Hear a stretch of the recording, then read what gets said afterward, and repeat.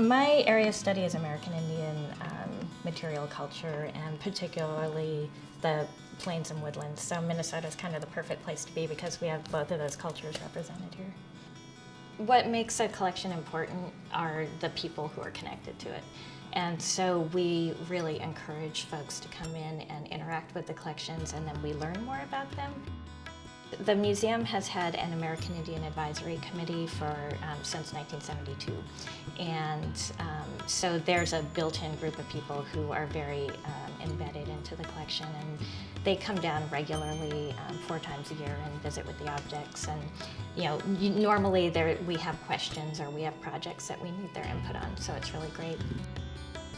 We're working on a few projects to allow people to have more access and also to add their voice to these objects. So we've got a website that will be rolling out in July, and so we'll be able to put the objects up online. People will be able to add data to them, and again, we'll learn more about them by simply allowing people more access to the collection.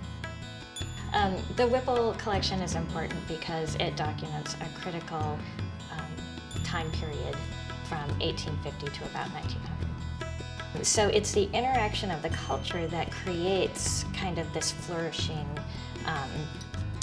wonderfulness, and it also shows a respect between the two cultures. So one culture is kind of taking on part of another culture, as opposed to people who missionaries who really wouldn't allow people to continue on, say, with linguistics. He encouraged people to preach in their language, so in Dakota and Ojibwe.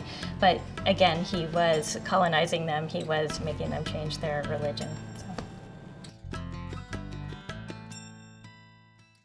Minnesota Original is made possible by the Arts and Cultural Heritage Fund and the citizens of Minnesota.